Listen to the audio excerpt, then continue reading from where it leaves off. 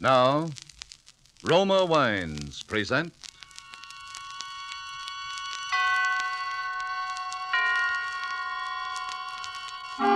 Suspense.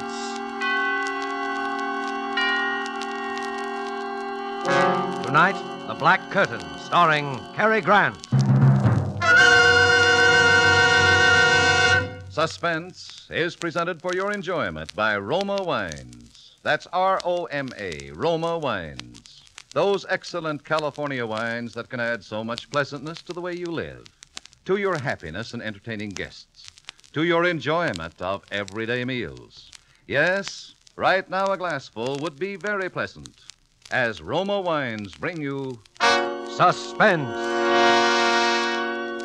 This is the Man in Black, here for the Roma Wine Company of Fresno, California, to introduce this weekly half hour of Suspense. Tonight in Hollywood, we are honored and happy to have with us one of the entertainment world's most distinguished gentlemen, Mr. Cary Grant. This becomes somewhat of an anniversary broadcast, since it was 1 year ago tonight that Mr. Grant inaugurated this series of suspense programs sponsored by Roma Wines. And in response to requests from our listeners, he will appear once more in the suspense play by Cornell Woolrich, which starred him on that occasion. And so, with The Black Curtain, and with the performance of Cary Grant, we again hope to keep you in suspense. It began, or rather life began again for me, I guess you'd say, that day on that street. My head was pounding terribly. I could hear all the noise and the people milling around. Everything was a jumble at first.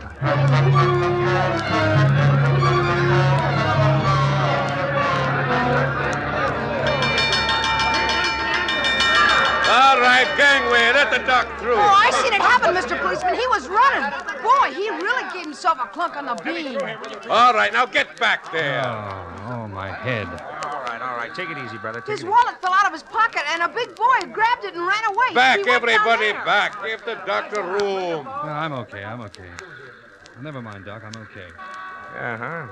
Well, there seems to be nothing much the matter with you, sir. No, I'm all right, thanks. I guess I can talk to him now, Doc. Eh? Yeah, sure. Go ahead, officer. Just a bad bump on the head, I think. Yeah, you're all right. You can walk all right, can't you? Yeah, sure. Here, let me brush you off. Oh, thanks. I'll be fine. Hey, wait a minute. What am I doing with an overcoat on? All right, mister. Now, just so they got it on the blotter, what's your name and where do you live? Townsend, Frank Townsend, 820 Rutherford Street. Here, have a cigarette. You're still shaking. No, thanks. I don't smoke. Well, I'll be getting back. Drop in at the receiving hospital if you want us to check you out. Yes, I will. All right, Mac, take it away. Hey, here's your hat, mister. I found it. Oh, thanks, kid. Oh, that's all now. Come on, move along. This guy's all right. Yeah. Oh, thanks, son. Yeah, sorry about the fella that got your wallet. Anyway, here's your cigar case, Mr. Townsend. Guy found it right alongside of you. Oh, thanks. But I don't own a case. Huh? And besides, look at the initials. DN. I don't know, same initials in the hat. See? DN. Yes, but this isn't my hat. Don't you even know your own hat, mister? Wait a minute. I'm trying to think. Where is this? What? Well, this street. You're on Tillery Street. Tillery Street? Yes. What am I doing on Tillery Street? He's lost. All right now, sir. My suggestion is that you go on home and go lie down. It's cold. Starting to snow again. Wait a minute. Don't leave me. Huh? Tell me. What happened? Oh, you slipped on this icy sidewalk. Fell down, hit your head good and hard on the curb. You were out for about 20 minutes. But wait. Ice on the sidewalk? Well, look at it. That street cleaning department ought to clear away that snow, too. But snow and ice? Sure. Why? Snow in July? July? It's December 1944. 1944? Yeah, you better get on home, son. Good night. 1944?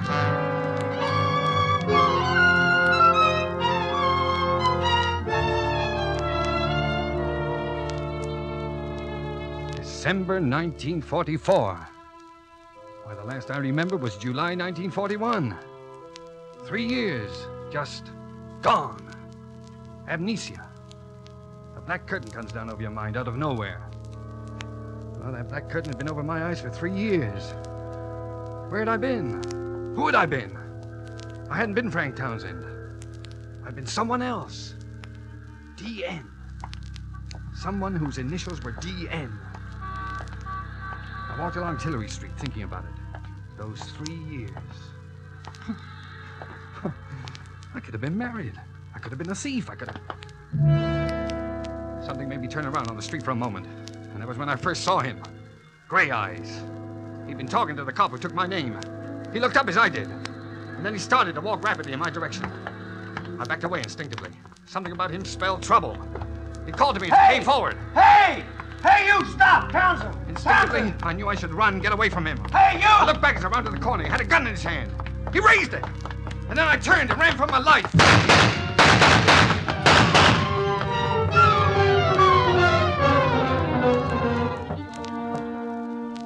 What lay behind that black curtain which separated Townsend from his past?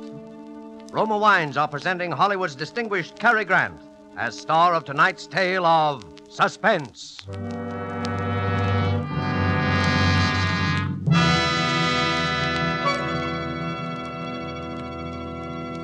Haven't you often realized that many of life's finest enjoyments are simple and moderate rather than the opposite? I give you the words of a high and well-loved authority, Miss Elsa Maxwell, international expert on smart entertaining and gracious living. Good hospitality is always simple, genuine, and moderate. That is why I often suggest enjoyment of delicious Roma Sauterne when you have friends in to dinner or with your everyday meals. Serve this delicate golden Sauterne, well chilled with any food in any glasses you have. Special wine glasses are pretty, but not very important. Now, what can I add to such charming good sense as that? Maybe just this. Roma Sauterne and all Roma wines are the best that California's magnificent sun-ripened grapes can provide. In glorious color, fragrance, and flavor. Protected for you by the ancient wine skill of Roma's famed wineries. That's why Roma wines and Roma quality do not vary, never fall short, but are always enjoyable. Unchanging high quality gives tremendous popularity to Roma wines and makes low cost possible. Only pennies a glass. Remember, more Americans enjoy Roma than any other wines. R-O-M-A, Roma Wines. And now it is with pleasure that we bring back to our soundstage Mr. Cary Grant and the Black Curtain, a story well calculated to keep you in suspense.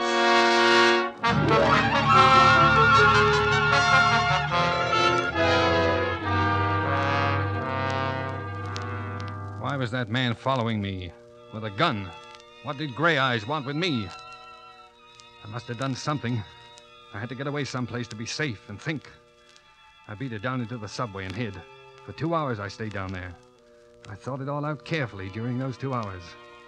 I knew I was on the spot for something. Gray Eyes meant business. What could it be? Who had I been during those last 3 years with that black curtain in front of them? Well, maybe I've been a gangster, and he was one of a mob that wanted to rub me out. I didn't know. There was no identification, my wallet stolen, nothing in my pockets that would help. Just DN in the hat, and DN on the cigar case. DN. Oh, my head was aching with worry, and my stomach had panic in it. I had to find out who I'd been, what I had done. But how? Where? Tillery Street. Yes, that's where I'd been when I woke up. Tillery Street. Well, maybe Gray Eyes would go back there, too, looking for me. But I had to take that chance. Tillery Street.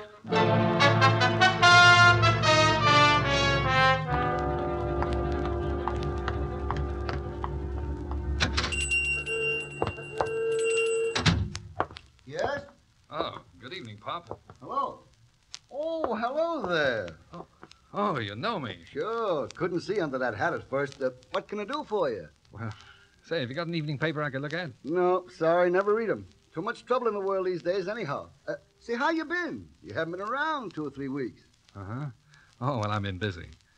Look, Pop. Yeah? I made a bet with a friend of mine that even though you see so many customers, you'd walk right up and give me my full name. Oh, well, I'm sorry. I don't know it. I don't think I ever heard your name. Oh. But I know your girl. My girl? Uh-huh. Oh, you do? Sure. Well, now, maybe I can still win my bet, huh? Well, of course. Ruth. This right across the street, the Tillery Apartments. Ruth? Well, that's right. Ruth. Ah, but now. What apartment? Apartment 3C, of course. Don't I take the sandwiches up there every night? 3C. Yeah, well, thanks. Will you win your bet, mister? What? Oh, yeah, I think I will. What is your name, so as I'll know it next time? Oh, I'll tell you tomorrow. I hope. So long. So long, Pop. I'll be... What's the matter? Drop something? No, nothing. Nothing. I'm just tying my shoe. I'd just been going to walk out when I saw him standing across the street. Gray eyes again. I ducked down behind the store window and watched him. He looked over in my direction, and then up and down the street. Oh, then he lit a cigarette and strolled down to the corner. The minute he disappeared, I yanked the door open, dashed out, ran across the Tillery apartments, and went in.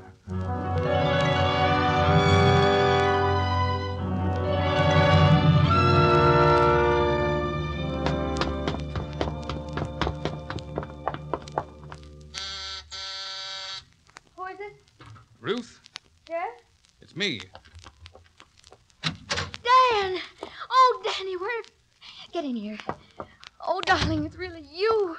I thought... Hello, Ruth. Oh, Danny, why did you come here? He's been around twice today. He may be in the neighborhood right now, for all you know. Yeah? Who? Who? Well, Slattery, of course. Slattery. Uh-huh. Has he got gray eyes? What? Yeah. Did you ever see a detective that didn't? Oh, sure. Danny, what's the matter with you? You're acting so strangely. I just want to look at you. You seem so different, so far away. You haven't kissed me.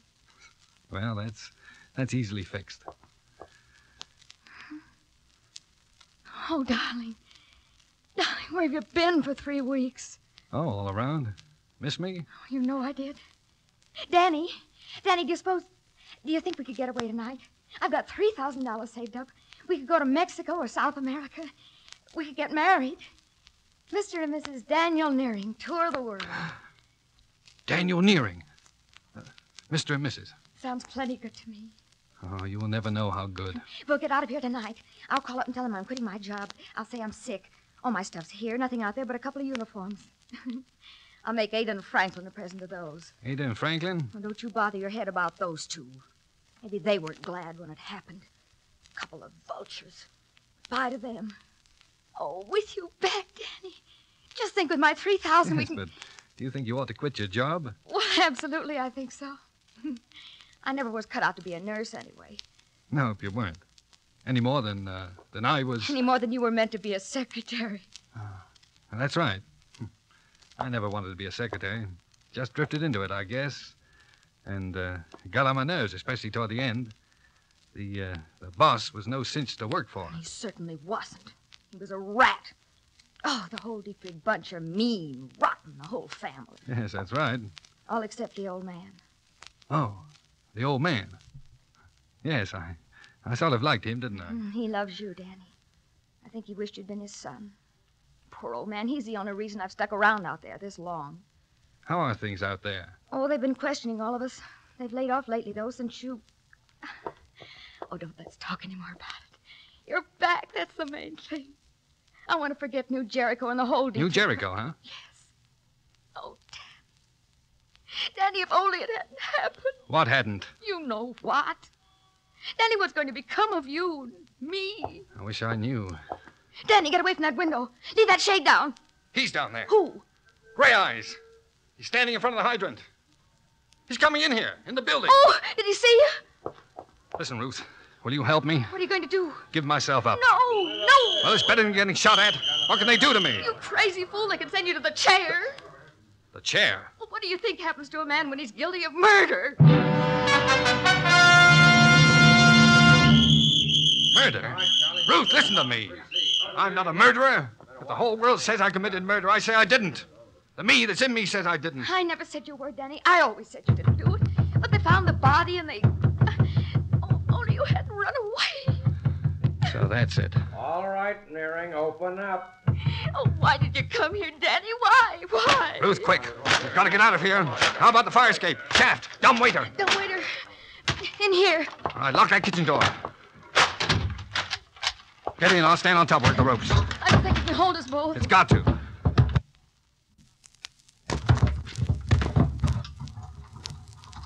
Can you hear me? Yes, Danny. Oh, Danny, what do we do? We're going back there to New Jericho. To Jericho?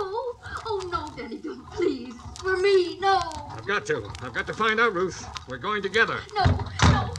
Danny, I've got the money. We can get out of here and we can... Stop it. Oh, Danny, my arm. You're hurting me. Look here, Ruth. From here on in, we're sticking together. You're going to take me back there.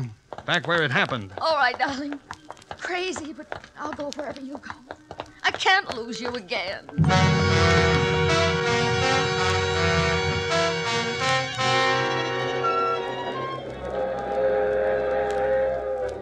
On the train, Ruth and I said very little to each other. While I had hid in the telephone booth at Pennsylvania Station, she'd bought us a couple of cheap overcoats, and I sat hunched up in mine, thinking. Ruth had brought along the newspaper clippings. I looked at what they said for the 20th time, trying to see if there was anything there that would help me. Dietrich Slayer sought, it said. Secretary wanted in brutal slaying at suburban estate. Police are pressing the search for Daniel Nearing, secretary in the employ of the late John Dietrich, 58, member of a well-known local family, who was shot and killed in the drawing room of his New Jericho estate on the morning of November the 7th. Nearing disappeared November the 7th, on the morning of which date he is known to have had a bitter quarrel with the deceased. This last was attested to at the inquest by Ada and Franklin Dietrich, widow and brother of the murdered man.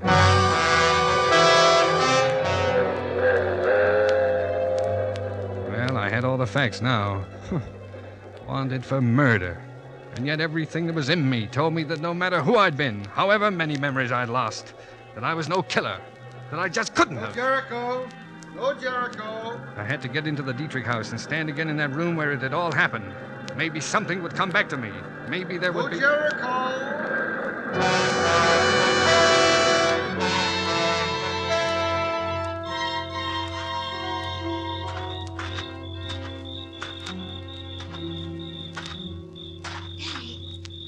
Danny! Over here, Ruth.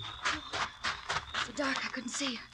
Ada and Franklin just left. They drove down to the village. Did they say anything about you being out here on your day off? Yeah, Ada made some crack. Uh-huh. But I said I had nothing to do in town and came out to write some letters. Well, let's go then. Oh, Danny, I'm scared. Please, let's not stay here. Now, you said you loved me. Do, Danny, I do. That's why I'm scared. They're only going to the village. They'll be back in a half hour at the most. Now, open the door, Ruth. Hurry. I've got to see the inside, that room, the place where it happened. Oh, it's wrong, Daddy. I'm telling you, you're crazy. They'll find you. Open the door, Ruth. Quickly. All right. Now, let's have a look at that room. Please, Daddy, please, don't talk about it. So this is where I'm supposed to have murdered John Dietrich, Daddy, huh? please. Well, where was it? Show me exactly where it was, Ruth. I've got to know. It was there. Right there. He was standing by the grandfather's clock when... Are you going crazy, Danny? If they get you, you'll hang. By the clock. You still believe me, don't you, Ruth? I believe you, Danny, but I'm scared. I love you. Ruth, wait a minute. What's that? Listen. It's only the old man. He's asleep in that room off there. Don't go in there, Danny. Don't. You'll wake him. I want to see him. Don't, Danny, don't. He can't help you. You know he's paralyzed and he can't talk. Turn on the light. I want to see him. There, you woke him. It's me, Mr. Dietrich. Ruth. This is Danny. You remember Danny, don't you? Hello, Mr. Dietrich. See how his eyes are shining. Yes. Was he here when it happened? You know that, Danny. Why do you ask such funny questions? He's been in bed here for 5 years. Well, then, that mirror on the wall here, the clock. Look, you can see the grandfather's clock in the other room. What are you getting at, Danny? Well, he could see it. The old man could see the murder through the mirror. Oh, if he could only talk. But he can't talk. You scare me, Danny. He saw the man who killed John Dietrich. Look, he understands what I'm saying. He's blinking his eyes. Oh, stop torturing him, Danny. Can't you see what you're doing to him? He's trying to say something. Look, his eyes are blinking. He's going to help me. Go outside and watch, Ruth. Go on. Well, I'll watch out the entranceway. Be careful, Danny. They'll be back in a minute. Leave me alone with him. I'll call if I hear them coming. Look now. Now, Mr. Dietrich, don't be afraid. I'm going to ask you a question, and I'd like you to answer me. Are you trying to tell me something about the murder? Now, blink your eyes. Blink twice if you are. That's it. Once, twice. That's good. Did you see it happen? Here, in your mirror? Blink once if the answer is no. Twice if the answer is yes. Once, twice. You did, huh? You saw it. Now then, is the murderer in this house? Danny, they're coming. Franklin and Ada, get out of here now. Hide. Run, Danny, run. Is the murderer in this house? Blink once for no, twice for yes. Yes, in this house. Danny, they're coming. Wait, I've almost got it. Mr. Dietrich, was it me? Once for no, twice for yes. Was it me? Get out of here, Danny. They're in the big room behind the curtains. I'll talk to them. Okay. Well, thanks, Mr. Dietrich. I'll be back. Ruth, is that you in Father's room? Yes, Mrs. Dietrich. Are you here alone? Well, yes. Why? We thought we heard voices. What are you so jittery about, Ruth? I'm tired, that's all. May I go to bed now? Father's still awake, Ruth. He'll go to sleep all right. I'm going upstairs, Mrs. Dietrich, now. Good night, Ruth. Good night. She's brought someone back here with her. It's him, I think. Who? Dan? Oh, Franklin. Take it easy, darling. Take it easy. If he's here, we'll get him. Well, after the evidence we gave against him at the hearing, I'm scared. Let's get out of here fast. I'll go to the village for the police. No, call the police. Here, I'll do it. Hello? Hello? It's too late. It's dead. The wire's been cut. Come on, we'll both drive to the village. But he may be waiting for us out by the car. Ada. What? Oh. What are you doing there, Franklin? I think I just might need my gun. Well, come on, let's be on our way.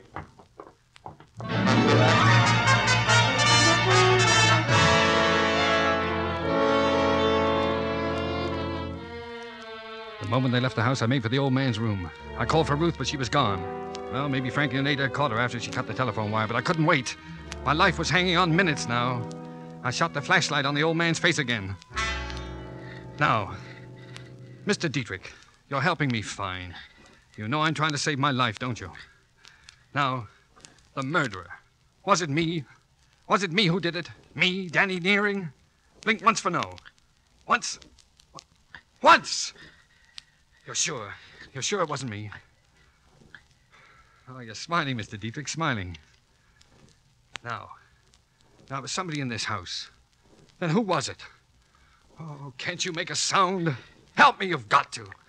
Was it Ada? Twice for yes, once for no. Once, not Ada. All right, then.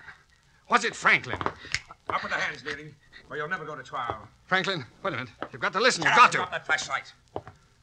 So you're trying to kill the old man, too, eh? The murderer returns to the scene of his crime. You know I didn't kill him. Go tell that to the police. Ada'll have them here in a couple of minutes. Where's your girlfriend, Ruth?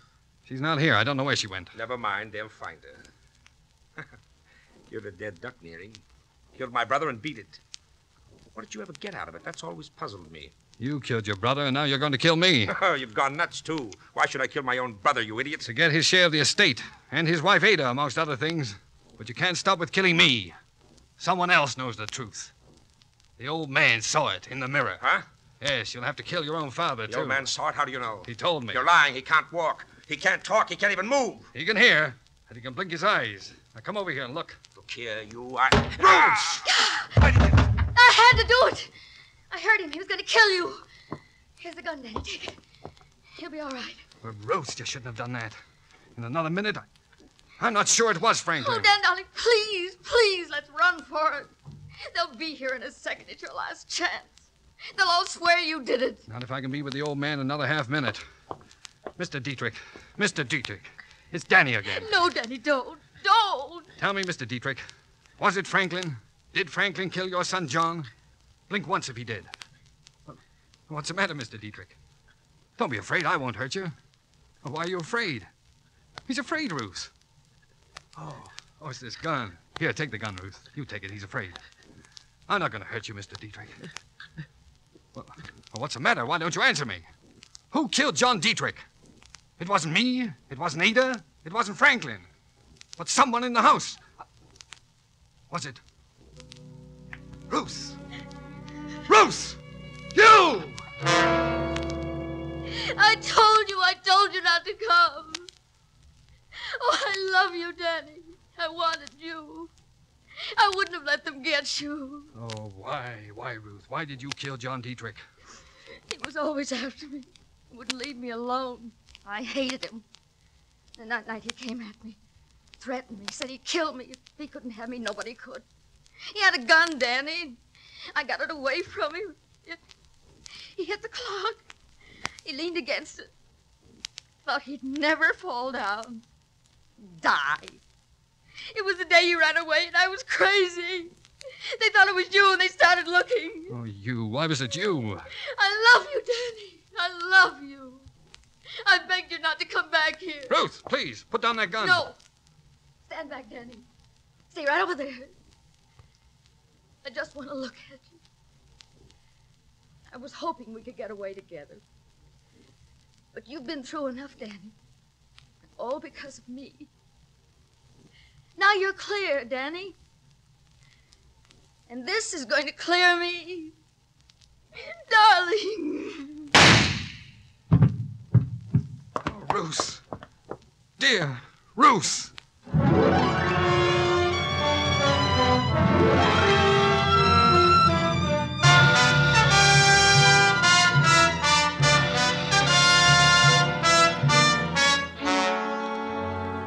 Well, that's about all there is to tell. I've tried to put it all behind me, to resume my life where it left off 3.5 years ago. But sometimes when it gets toward evening, I go and walk along Tillery Street. And once in a while, somebody I don't know, will say, "Hello, Danny." And I just say, "Hello," and walk on. I don't want to find out anything more. I want it all to die away and be still. And it will, all except Ruth. Because somewhere behind that black curtain, I was loved and loved someone. We must have known a love that I'll never know again.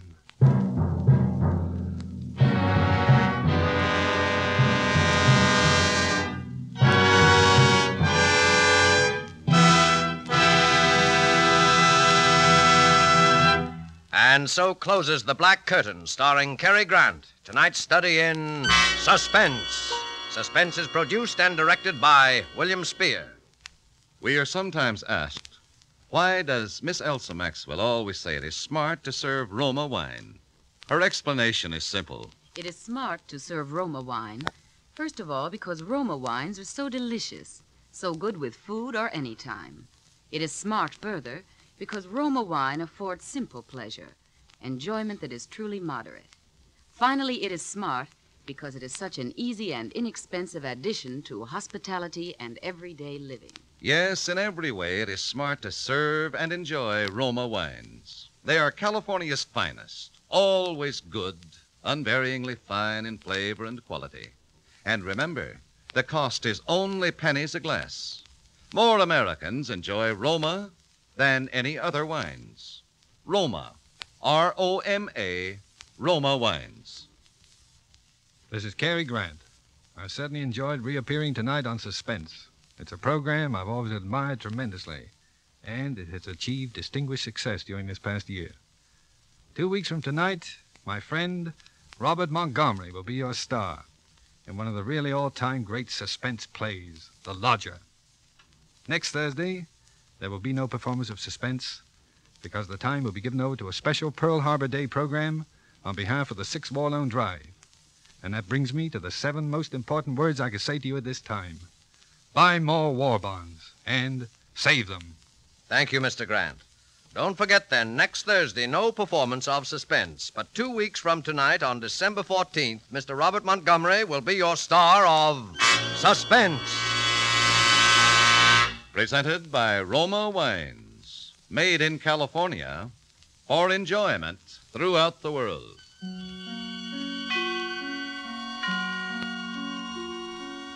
This is CBS, the Columbia Broadcasting System.